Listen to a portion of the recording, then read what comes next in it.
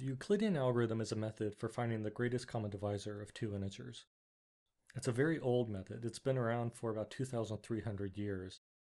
It first appeared in Euclid's Elements.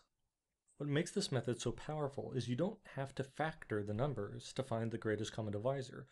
You're going to repeatedly perform long division, and when the method stops, the remainder will be the greatest common divisor. An example will help clarify this.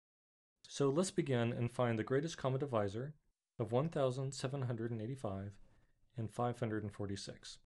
Let's divide 1,785 by 546. If you perform this division, you get a quotient of 3 and a remainder of 147. Next, you're going to take your divisor, in this case 546. You're now going to divide it by the remainder, 147. You'll get a quotient of 3 and a remainder of 105. Now we repeat this process. You take the previous divisor, 147, and you divide it by the previous remainder, 105. And here you get a quotient of 1 and a remainder of 42. Let's do the next step. We take 105 and we divide it by 42.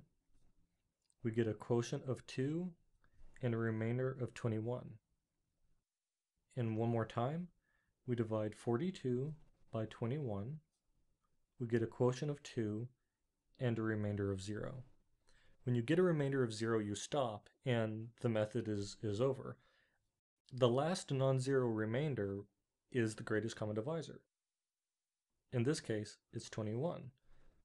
Therefore, the greatest common divisor of 1,785 and 546 is 21.